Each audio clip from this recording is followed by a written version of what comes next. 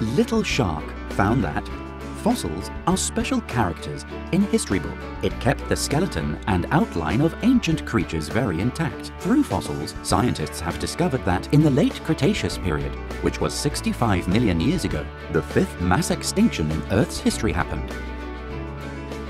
3/4 of the species were erased from Earth. The most notorious species of this extinction is dinosaurs. Why did dinosaurs suddenly disappear? How did the fifth mass extinction happen? This has been a major unsolved mystery in the history of biology. There are numerous interpretations by scientists. One typical earlier hypothesis is Cuvier's catastrophism. His theory was, 65 million years ago, Earth was full of volcanoes.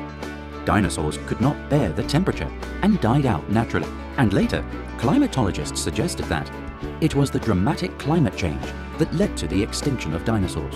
However, some climatologists believed that the era of Earth became too hot, while some thought that Earth was too cold. By 1977, Alvarez and his son found new geological evidences, and they made a shocking hypothesis of the asteroid impact, which took the world by surprise. This hypothesis may sound whimsical, but it has now become the mainstream doctrine in the field of paleontology.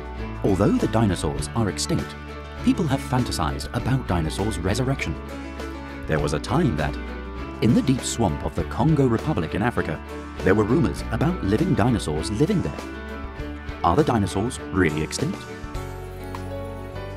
In 1857, scientists Huxley put forward a bold hypothesis that the ancestor of a bird is dinosaur. But that is only a hypothesis. Until 1996, Chinese dragon bird was discovered.